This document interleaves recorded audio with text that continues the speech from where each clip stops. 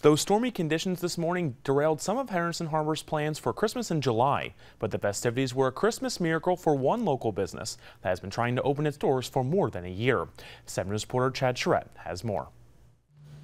It wasn't snow that halted Henderson Harbor's holiday celebration. A torrential downpour forced organizers to cancel its classic car show, along with the annual parade and band performance. We'll figure it out.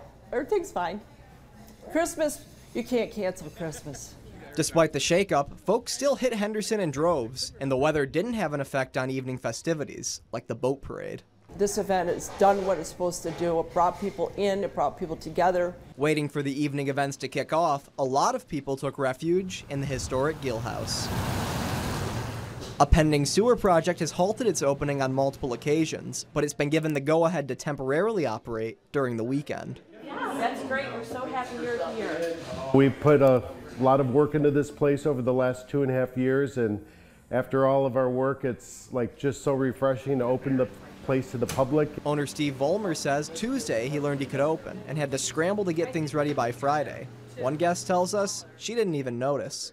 So I expected bumps, but I really have to say I didn't experience any of them. The food was delicious. The staff was very friendly, accommodating. They knew the menu. With a successful weekend under his belt, Vollmer remains optimistic that it won't be long before this temporary opening becomes permanent. We're sitting here hoping we can kind of salvage the season, and we'll be working in through the whole fall and early winter. The Gill House will continue serving customers through Sunday. Come Monday morning, however, it'll be closed until the sewer project is sorted out. Chad Charette, 7 News.